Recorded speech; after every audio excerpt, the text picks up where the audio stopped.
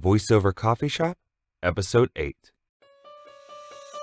Welcome to the Voiceover Coffee Shop, where we share our morning with some of the finest names in voiceover. And now, here's your host, voice actor Andrew Morrison. Hi there. My name is Andrew Morrison, and welcome to the Voiceover Coffee Shop, where we start our day with some of the finest names in voiceover. If you'd like to know more about me, feel free to visit my personal website at www.voicebard.com. In today's episode, we have my dear friend, Troy W. Hudson. With over 30 years in the industry, this all-American veteran artist has narrated over 60 audiobooks, e-learning modules, nationally broadcast commercials, and many more. Troy tells us how he's found his way through the industry by building strong relationships with every client he takes on. Hey, Troy, how are you doing? Andrew, I'm doing great. Thank you so much for having me. It's a kick to be on your program. Of really course, it's great to have you here. That's a really nice introduction, by the way. I was like, oh, he's talking about me. It took me a while to figure that out. So, Troy, how do you take your coffee? I can go back and forth. I used to do the frou-frou flavored creamers. Then I went to black, and then I quit and did tea for a while. And now I'm doing just a little smidge of like a half and half non-flavored cream because I'm doing like a special diet, and I'm not even supposed to be drinking coffee, but you know, I don't think right. Keeps us up for the late nights of recording and editing. Right. Yes, I've been known to. I don't burn the midnight oil like I used to, but yeah, it definitely gets you going in the morning when you got to do something really fast. Yeah. So how did you go from the military to voiceover? What was that transition? I know that's probably a long story, but it's more like a long time ago. Well, kids, it goes all the way back to 1984. I did active duty U.S. Army from 1984 to 1989. Signed up. My stepfather actually was my Army recruiter. I had no idea what I was going to do out of high school. I had a possibility of going to college, but I really didn't know what I wanted to study. I didn't know what I wanted to do. I was confused, like many 18-year-olds can be. And so he suggested there was a school in the military for radio, television, broadcast journalism. And I had no idea that existed in the military. And apparently all the branches had a variation of that. And so I had moved to Utah from Tennessee when I was 14. And 3-4 years later, the accent, I don't know if you can hear it now, but the accent that I had was really thick and country in Tennessee. And when I moved to Utah, over the years, it kind of slowly got diluted a bit, unless I really just wasn't thinking about it. You know, when you're a kid, you want to fit in. So it had kind of whittled away to the point where it was manageable. So the military sent me this script to audition with and send it back on. I don't know if you kids know what cassette tapes are, but way back when, audio cassette was the way we would send stuff in. And so I had my little home recorder, and I must have practiced that script 200 times, trying to get it just right, because I didn't know what they were looking for. And so I sent it off, and it came back a couple of weeks later, and they said I was approved to go to the school. And so it was a whirlwind of like 4 months of intensive in front of the camera stuff. I had no clue. I had no clue what I actually had to get through basic training before I got there. So that was 8 weeks of that before I got, into the school. And up in Fort Bend, Harrison, Indiana, in the Indianapolis area. And so when I graduated, the premium assignment, there were 2 assignments. If you went to Europe, AFN Europe, Armed Forces Network Europe, that was a premium assignment, Germany. If you went to Korea, AFKN, Korean Network, that was a plum assignment. And where did I go? I went to Fort Bragg, North Carolina. And any stateside assignment that at that point in time for an Army broadcaster, it was just, it was not good. It had no reflection on what you did in school. It was just this, where they decided this person goes to this assignment, and it was just totally random. So I went there with nothing to do. But there were some very kind and generous and understanding people in the command group who understood. I got assigned to a psychological operations group in the U.S. Army, part of the Special Ops Command there. And interesting assignment, but there was nothing for this particular job. There was nothing, my job didn't exist in that unit. They were going to build something later. But in the meantime, I'd gone through this school. I was ready to do my job. I was excited about radio, TV broadcasting. And I get there, and a commander heard about me and found out that I needed some work in that field. And they actually assigned me across post to the headquarters in a special duty assignment. And so I lived with the unit I was with, and I went to work across the post and did radio, TV broadcasting. I had a morning radio show. I did radio production. I learned all these amazing things from these incredibly talented people, OJT basically after school. And then they put me in to a TV host position alongside a female co-host. And it was like a news magazine program, and we traveled all over the post, and it was a phenomenal thing. A couple of years later, the unit I was with brought me back. And for 3 years, I worked in like a state-of-the-art multimedia production center, learned how to edit video, and got out in '89 thinking, the world's my oyster. But it didn't quite work out that way, moving into the civilian world. So I know that you're really big on relationship building with your clients. How do you think that factors into what you've done overall, how you've gotten to where you are? And also, what relationships did you start to foster when you did go off into the civilian world?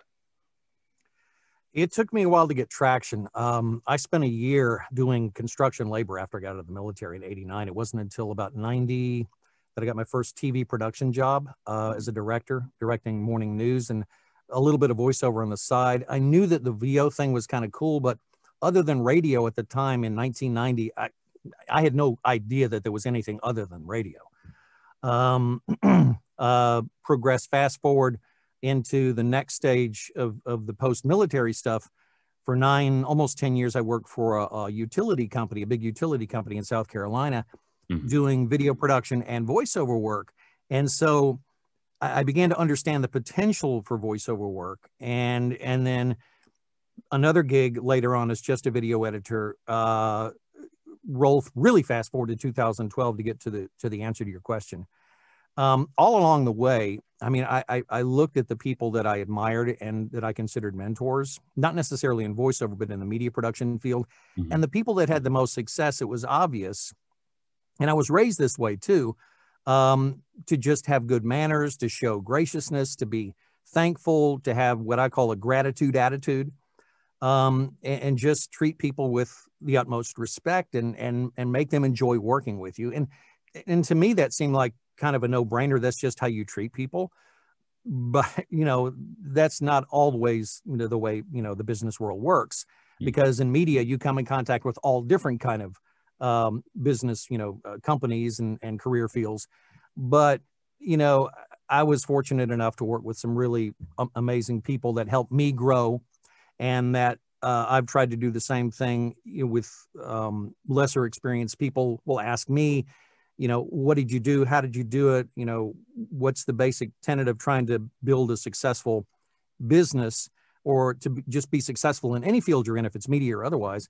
And the first thing I will tell them is to be nice to people and be gracious to people and be thankful for anybody willing to extend a hand to help you with no agenda. They're just there because they like to help other people along the way. And I think because I've been in contact with people like that throughout my career, it's fostered in me that idea that it just makes good sense, and it's just the right thing to do. In 2012, when I was totally on my own after I got laid off because the business shut down in the video production or the video editing job I had, the last one, I basically was just trying to figure out what to do. Voiceover seemed like the natural progression of things because I only had so much money to invest in gear. I had a nice Mac. I could do video production. I could do it on the side. I did do it on the side. I had a camera that I bought. I could do that on the side. But I found that the voiceover was such a a faster track to get things going as far as, do the job, get paid for the job. There's not a lot of variables. It's either right or it's not. Video, it's such a longer process, and there's so many variables and so many things a client can find, that it's, this needs to be tweaked or that needs to be tweaked. Mm-hmm. While I didn't have all the answers on how to start a voiceover business, I knew that the basic principles, and they continue to be with the way I run the business, is just to treat people right, treat people with respect, reach out to them, be extra gracious. I think a couple of years ago, I started sending out these like gift boxes or gratitude boxes to the clients that had been with me for a long time. Even the service industry folks that have nothing to do with media production, I made a decision to thank them for them allowing me to be able to do what I do. And I'm talking about, it may seem odd, but these people help support me so I don't have to be down or be away from the studio. I sent boxes to my auto mechanic. I sent boxes to my tax accountant. I sent gratitude boxes to my dentist. I sent gratitude boxes to several other people that weren't related to making me money, but they allowed me to do what I do easier, Right. keeping my teeth healthy, keeping my vehicle running, keeping my taxes straight. Don't do your own taxes. I learned that the hard way. And I'm not saying there was a degree of, extra thankfulness, but it saved me a good bit of headache, not having to deal with the IRS and just going, here, what do you want? Just take these and let me pay you for whatever it's worth. So a gratitude attitude is really obviously delivering, excellent work and learning your craft and doing that and getting all the technical part worked out and having some sense of the ability to promote yourself or, to have good demos and things like that other voice actors do. Education, I mentioned that, but just being a good person, just going by that idea that everybody that comes in contact with you, you're not using them to get to somewhere else. You're nurturing that relationship right then and there. And I've had some amazing clients I've worked with over the years, Andrew, that since I started this thing, that still call on me to do work. And when I develop a relationship, I like to keep it going, just keep fostering it and just keep building on it. And as time changes, if their business changes, trying to figure out what that means for me to help them solve their solutions. So yeah, I mean, it's completely about customer service and just being grateful for having the work, because Right. they have a lot to choose from in this day and age. There's a lot of people doing what we do. So you have to find ways to stand out. And for me, that's just something I focus on. So what lured you to get away from everything else and take that leap, to take that risk of, I want to be my own boss and I want to be my own business owner?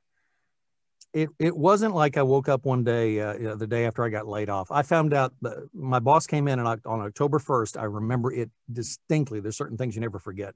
October 1st of 2012. And he walked in and it was a short conversation. And I remember walking out feeling like I'd never been physically shot. I'd never been in a fight where somebody punched me in the gut, but Right. that is as close as I can come to trying to describe what that felt like. And so I had no idea. I was totally floored. And I vaguely remember walking around this city park just in circles for a couple of hours trying to figure out what I was going to do. Just like, deer in the headlights kind of thing. And a short time after that, thank God, I'm a Christian, so I relied on my faith and relied on friends helping me through this, that I was able to kind of shift out of that mode of fear and uncertainty into, okay, I need a plan. I have skills, I have abilities, I have a little bit of savings set aside. What am I going to do? And so between October and December of 2012, I made that decision. Okay, I've got to do something. I've got some vacation savings. I'm going to buy a new Macintosh computer. And that didn't seem logical at the time, but I really felt led to get my ammo together or get my tools ready for whatever was coming. Thankfully that the employer we left on good terms. So they sent me a lot of freelance work for like 6-8 months after that. So that was a good bridge. Oh, that's but it wasn't great. enough. but it wasn't enough to pay the mortgage. And, you know, I had this habit of eating.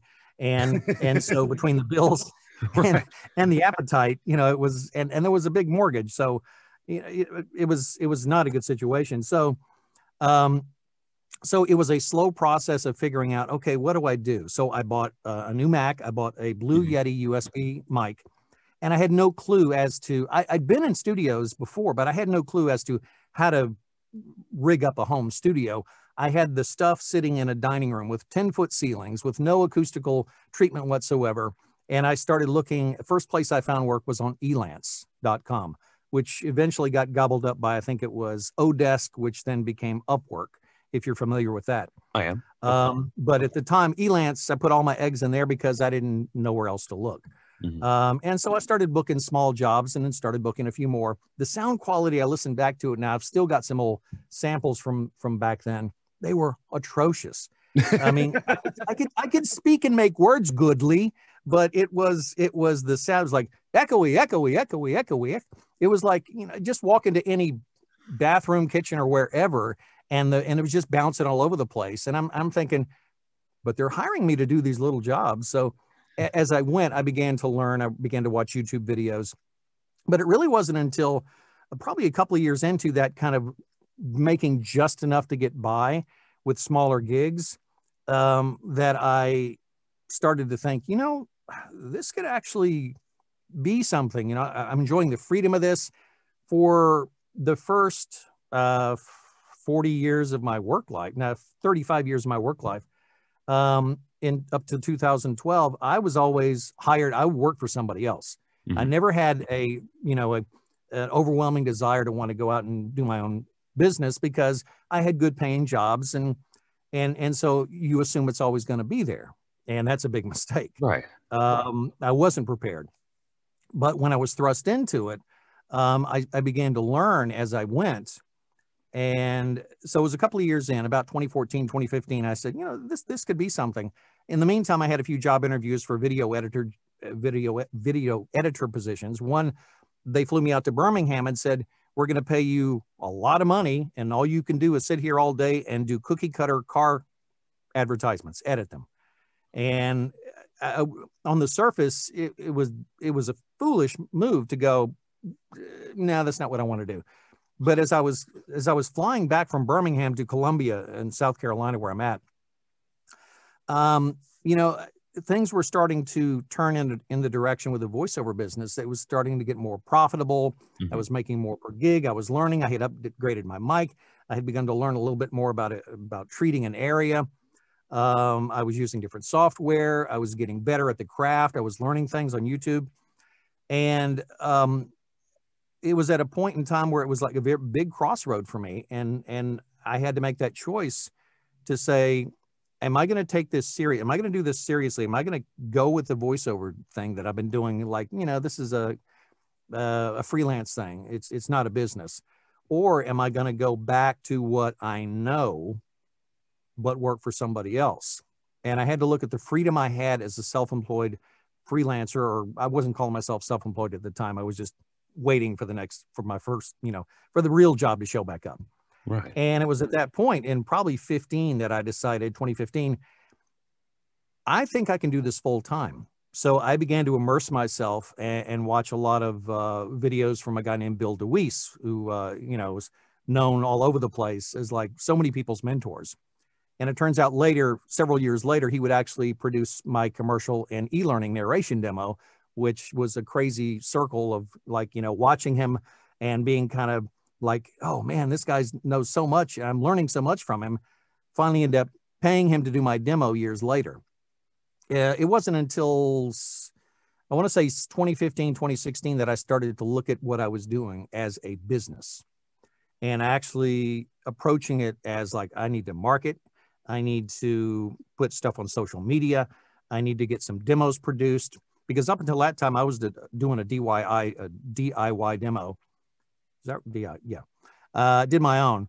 And that was not a good thing to do, but it booked me a few gigs and it got me noticed enough to where, you know, I thought, oh yeah, with more practice and a better demo, I can do this. So I didn't know voiceover coaching even existed. And it wasn't until I had my first commercial demo produced in 17 or 18 that I realized having a coach help me through the demo process, how beneficial that could be.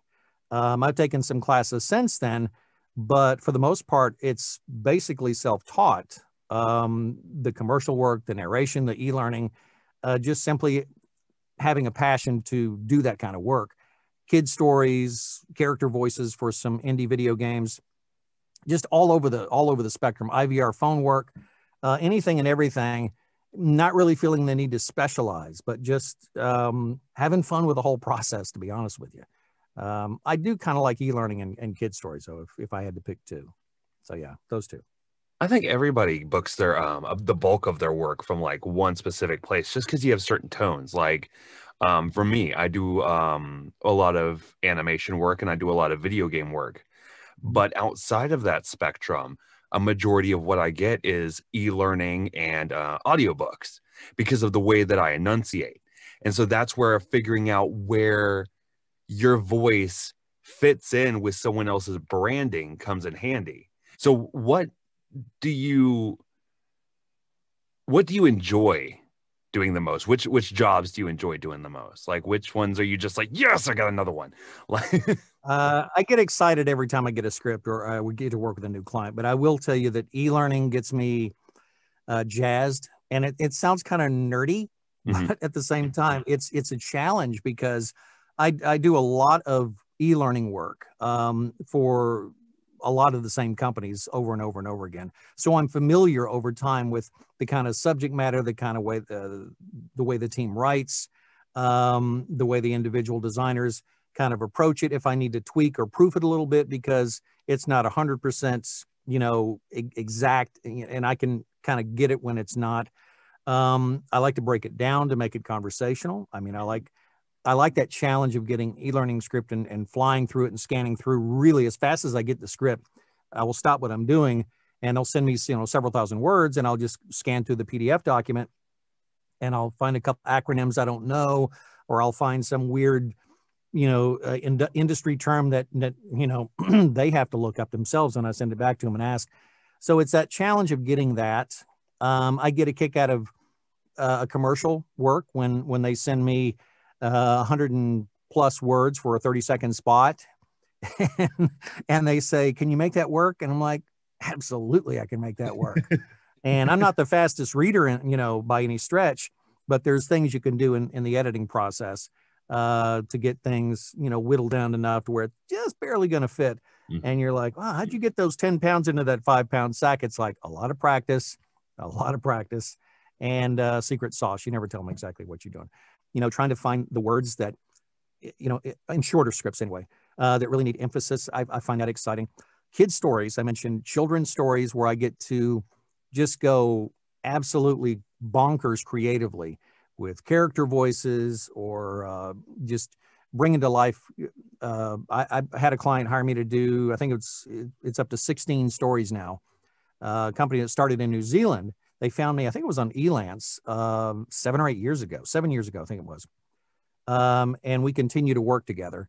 And they started out, it was called Bible Pathway Adventures. And they wanted to just do, it was kind of a test thing. They wanted to put audio in because it was more illustrations and games and things like that for the kids.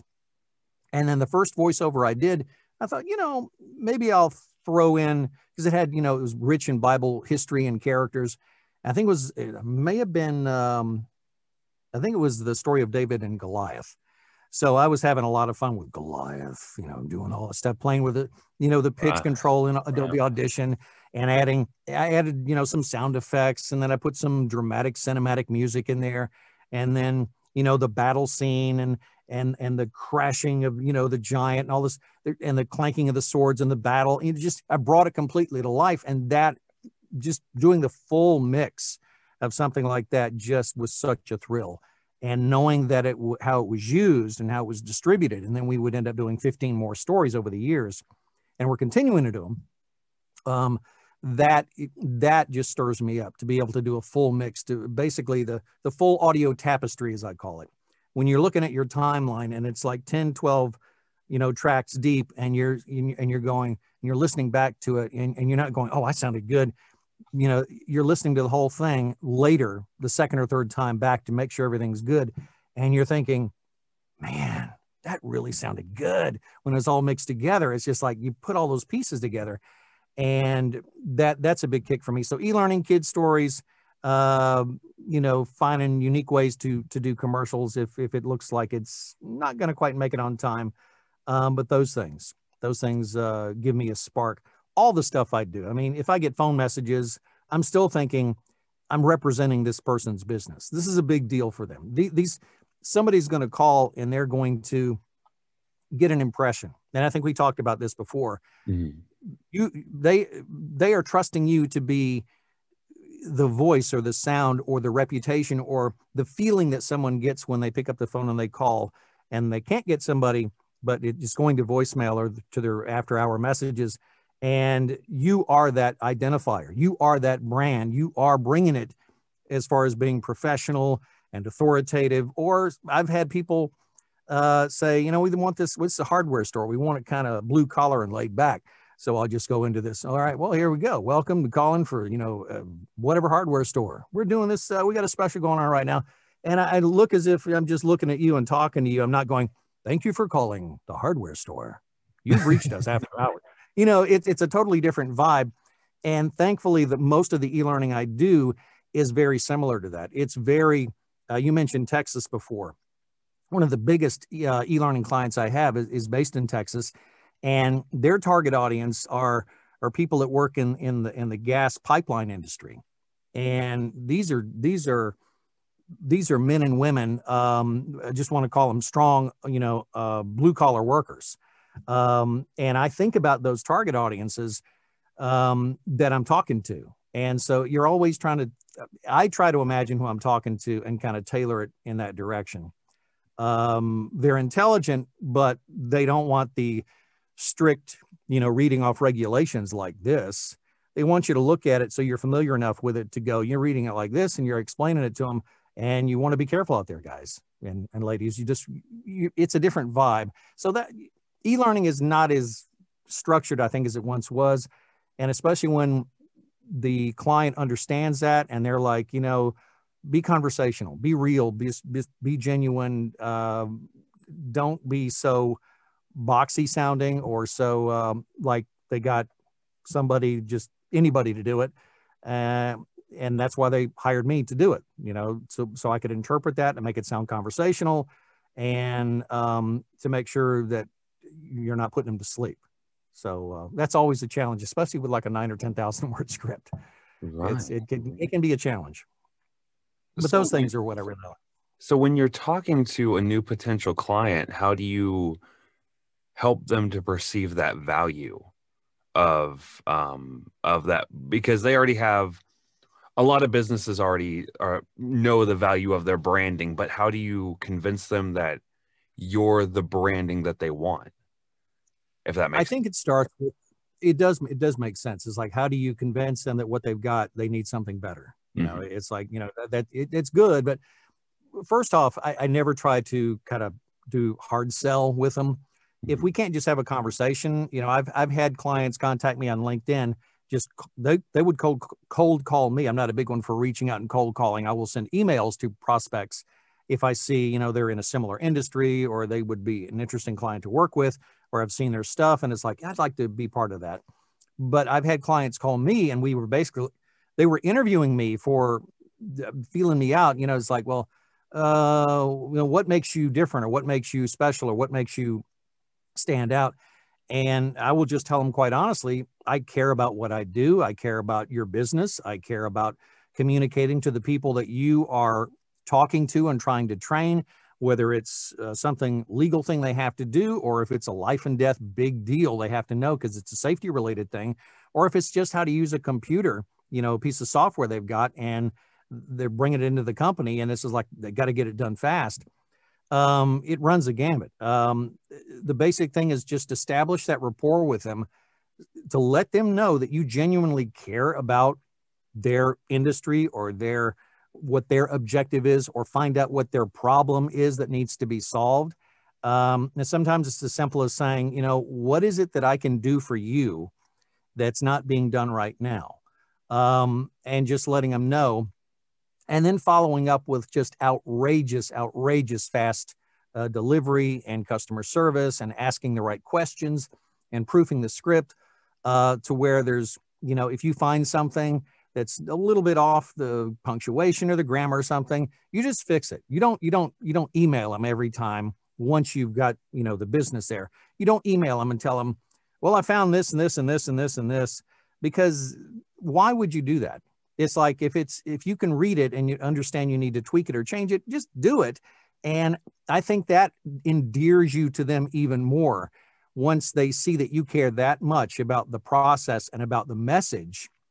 And then if you're following up with great audio, and you're following up with a caring attitude, and it's all that rolled into one, but getting your foot in the door, obviously, they don't know who you are. And you could say you care, and you could say, you want the best for their business, and they're thinking, is this a script, or is this, not? Right. If they can understand you're being actually genuine, and you are actually genuine about it, then I think that comes through. But it all boils down to they got to like you. They've got to like the prospect of working with you. They can listen to your demos. They can hear the clients list you've worked with.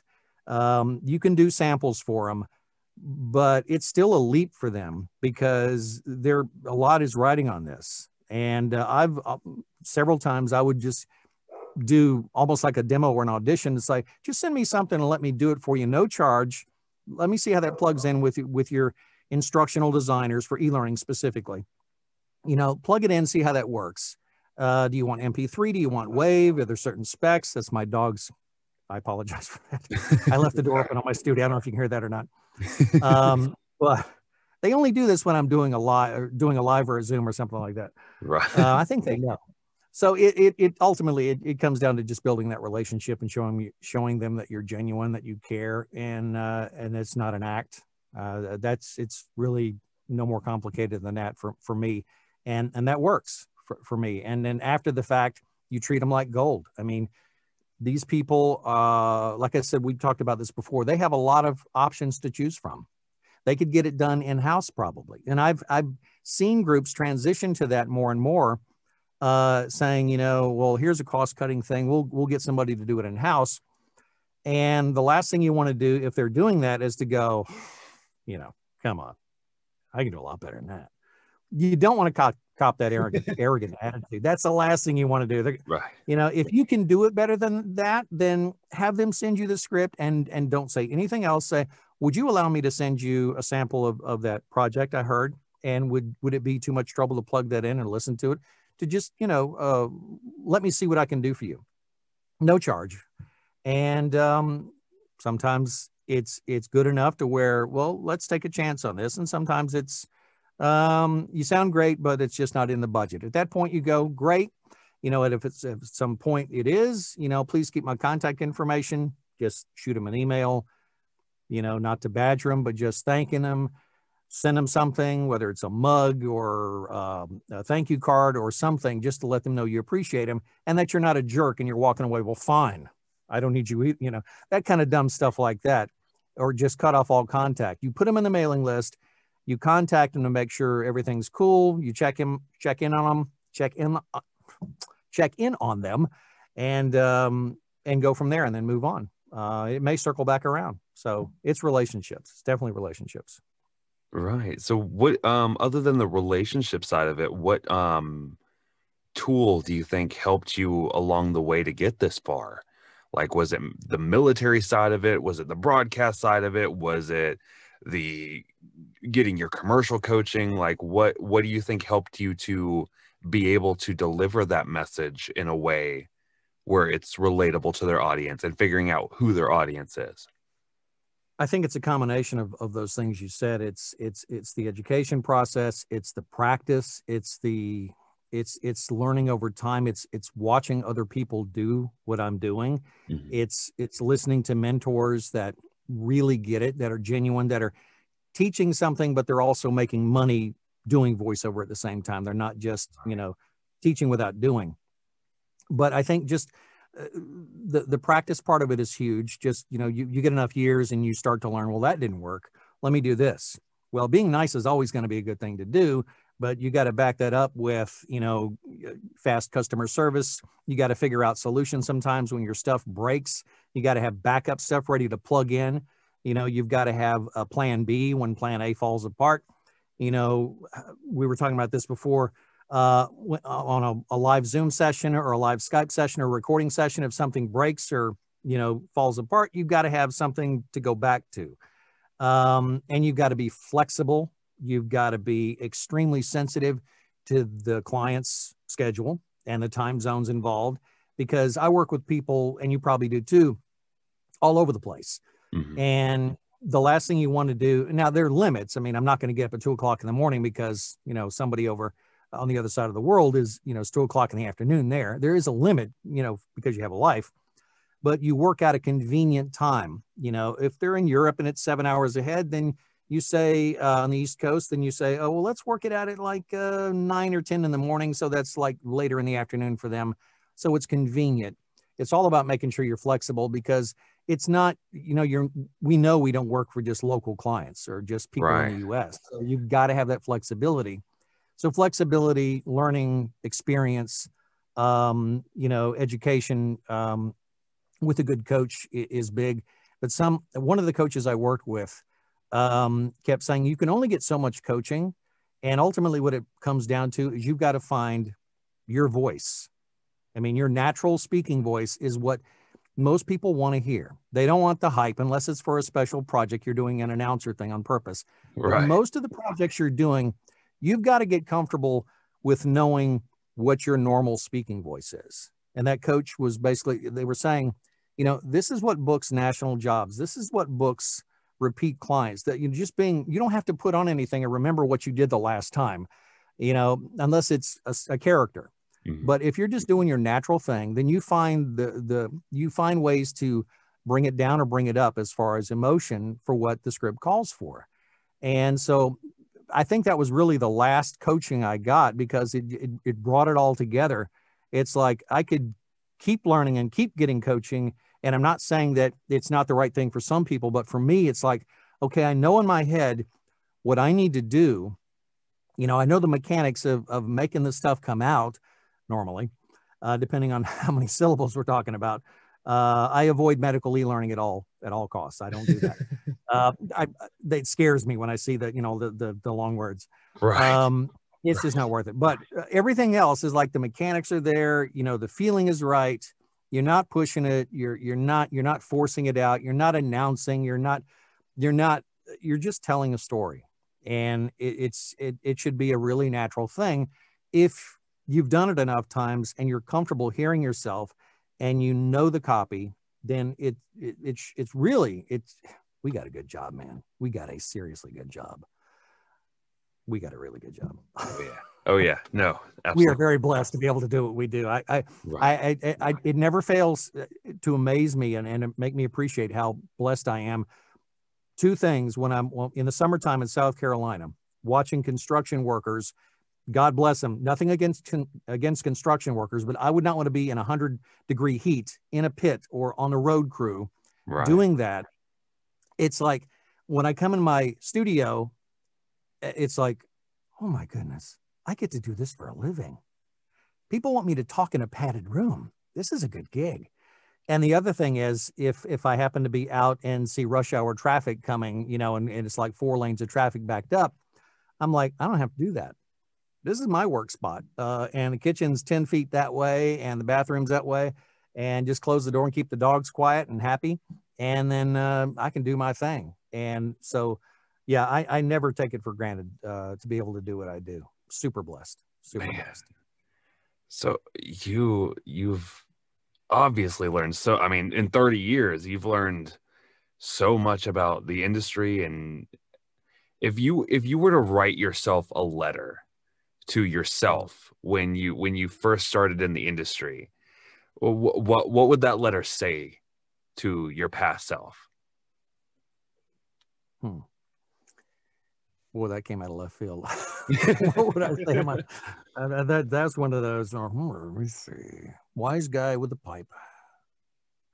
What would I write to myself? Learn more early on. Don't think you know.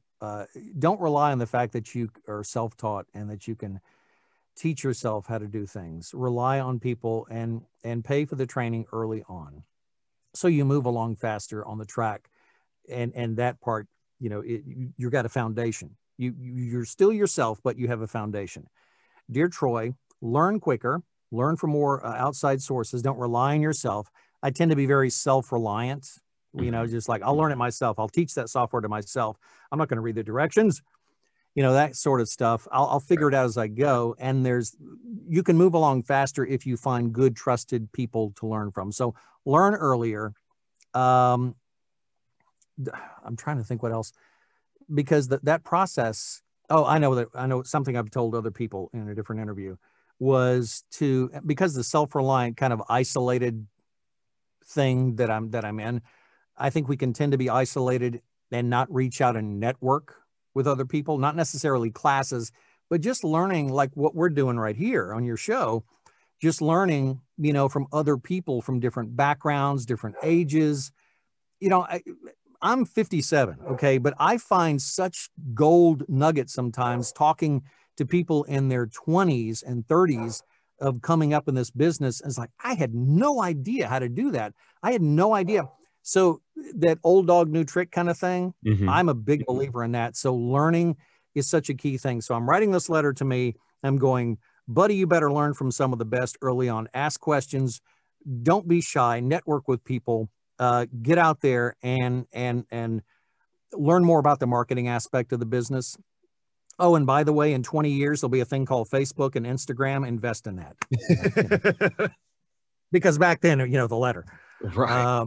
But those kind of things there. And I'm a big believer in social media too. I do a lot of that, just for awareness and presence sake, just to put stuff out there. So but that would be the gist of the letter. Learn and network and make more connections. And I'd be further along than I am now, because to be honest, I've only been doing this part of it for 8 years, 9 this year. But because I was relying on other people and other businesses to get me, to where I'm at. But obviously I learned something about voiceover, but it wasn't until the 8-year crash course of having to do it as a business, that's when it kind of, hush puppy. That sounded odd. But that's kind of what the gist of the letter. That's what it would be. Just wise up and reach out. I really hope you enjoyed hearing Troy talk about how a man from any walk of life can fall in love with the beauty of storytelling and foster that love through simple acts of kindness. If you'd like to know more about him, you can check out his demos, work, and more at www.troywhudson.com.